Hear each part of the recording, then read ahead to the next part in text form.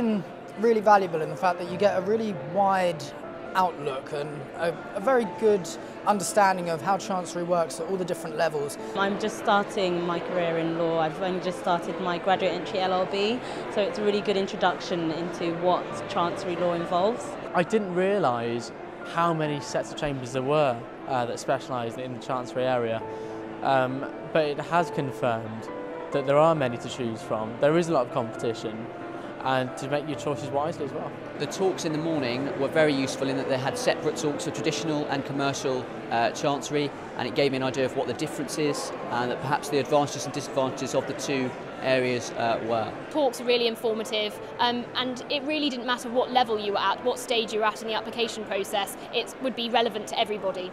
The most useful thing was the law fair. You can meet barristers, you can meet pupils, you can have a personal discussion with them face to face as opposed to being talking to really. It's a proper conversation where you can get real answers to the questions that you have. I think they've had a really good sort of cross-section of junior barristers, QCs and people who are involved in the application process. So I think I've really understood more what they do and also how to go forward if I want to take it further. Attending the fair today has definitely given me a better chance of understanding what the barristers do in Chancery work. This is a brilliant careers fair for anyone of any level who is still looking to actually attain pupillage. I would definitely recommend this careers fair because it gives a fantastic opportunity to meet a large number of barristers from varying different sets who can tell you an awful lot about what life will actually be like as a pupil or as a junior tenant.